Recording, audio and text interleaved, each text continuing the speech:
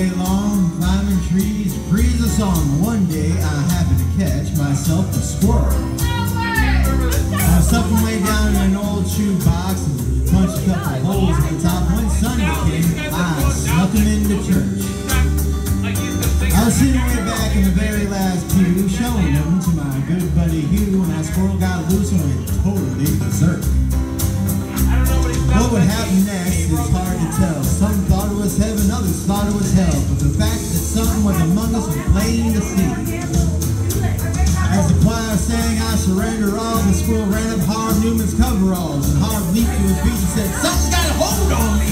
Yeah! The day the squirrel went berserk in the First Self-Righteous Church, in that sleepy little town of Pascagoula.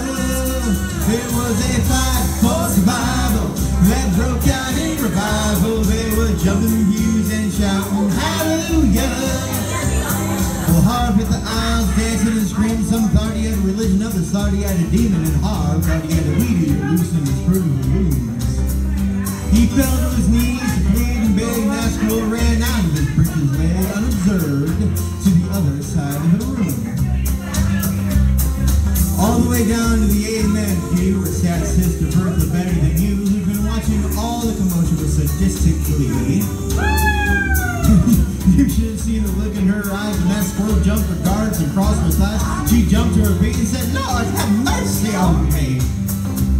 As the squirrel made laps inside her dress, she began to cry and then to confess the sins that would make a sailor blush with shame. She told of gossip and church ascension, but the thing that got the most attention was when she talked about her love life. And then she started naming names. The day the squirrel went berserk in the First Self-Righteous Church, in that sleepy little town of Pascagoula. It was a fight for survival that broke out in revival. They were jumping pews and shouting hallelujah. Well, 7 deacons and a pastor got saved, and $25,000 got raised, and 50 volunteer for missions of the Congo on the spot. And even without an invitation, there were at least 500 rededications, and we all got rebaptized, whether we needed it or not. Now you've heard the Bible story, I guess, how he parted the waters for Moses to pass. Oh, the miracles God has wrought in this old world. But the one I'll remember to my dying days, how he put that church back on the narrow way with a half-crazed Mississippi squirrel. The day the squirrel went berserk in the First Self-Righteous Church, in that sleepy little town of Pascagoula. It was a fight for survival that broke out in revival. They were jumping pews and shouting hallelujah.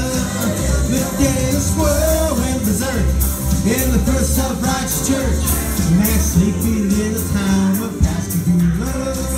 There was a fight